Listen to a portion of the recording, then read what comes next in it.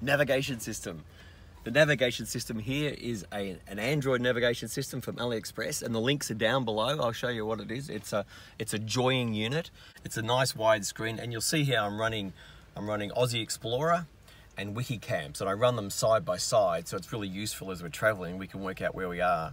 I was thinking originally to replace the standard head unit with an Android navigation, but I actually wanted to keep this because the Bluetooth and the phone system for the standard navigation is pretty good. So I put a navigation unit on top of it.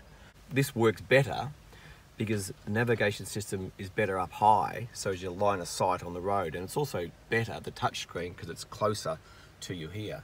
The joying Android navigation unit, I've simply bolted to the top of the dashboard, and it sits under this shroud here, which I bought from 4x4 Concepts. The link is also below for the shroud here in the 4x4 Concepts unit.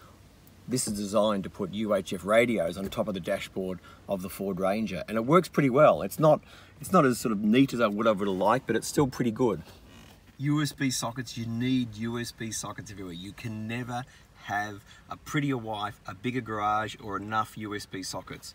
So I've got 2 USB sockets here, which go to the navigation system, and I've got 2 USB sockets here, which go to this cigar lighter. So we have 4 USB sockets, and then there's another one further down, which is the standard Ford Ranger one, and I've got a USB drive in there with country and western music on it, because Maren loves country and western music as we're driving through the country. We have a Telstra SIM in the navigation system, which gives us a Wi-Fi hotspot because our phones are on Optus.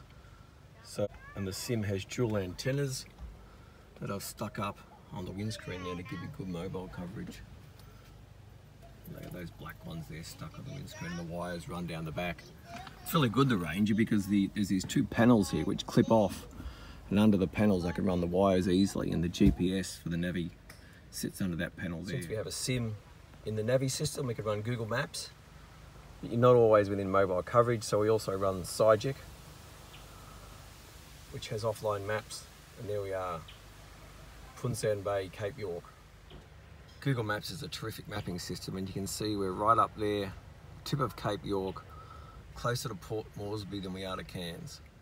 It's an excellent design, the Boss aluminium rooftop tent, because these brackets, which I think are structural, are perfectly designed and have holes in them which fit the standard USB sockets you can buy. So it's really easy to install standard USB cigar sockets into these panels. And I've made little panels which cover the USB sockets, and I've also got switches. So the little panel is made out of a sheet of plastic. It's actually a folder, and I've stuck to it a piece of marine carpet and put Velcro on the back, and that just simply covers that panel perfectly.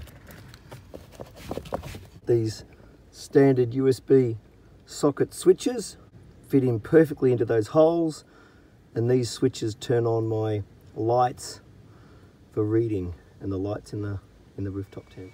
And we have a Velcro book holder that sits on the back wall, and the little lights clip into that, and the lights are either yellow or white depending on how much brightness we want. People ask Phil about his systems and watts and amps and sockets and electrical systems. I get asked about my hair. How do you keep your hair so nice? I get my hair straightened. So I wake up in the morning, it's like that. 18 months ago, I stopped dyeing my hair. I let the hair go grey. I did a pixie cut. 18 months later, it got to this length and had a chemical straightening, which makes it super soft. So I get up and it's like this. It's fantastic. So I had the bob cut at this length to keep it cool here on the neck, so I don't have to tie it up all day because that gives me a headache. So it's super easy, it's cool, it's light. I also got my nails done, toes and fingers. Bamboo Fingers in Baldwin North in Melbourne did it. Deep, thank you, you did a great job, look at me. And the other thing I get done is my lashes. I haven't brushed them this morning, but I don't feel like I'm roughing it. Okay, there's somebody coming. Did you catch that fish? Yeah. This morning. This morning? Just now. Just now? Yeah. And are you okay for film you? You're pretty photogenic. I doubt it. So where'd you get the fish? I think, yeah. Does it I smell? caught it on my son's rod Does too. it smell? Oh, probably. It smells It's really a fresh. fish. It probably doesn't fish. smell like fish. Smells fresh. Is it salmon? Yeah, threadfin salmon, yeah. Yum. And what did you use for bait? No, just a metal lure. Oh really? A lure? Yeah, Wow. just cast out. I only cast about 4 times when I got it, so it's good enough for me. Put a clean t-shirt on. Do I look Why? okay? Does my hair look? I just climbed out of the bed and my hair haven't been straightened. Does the hair look good?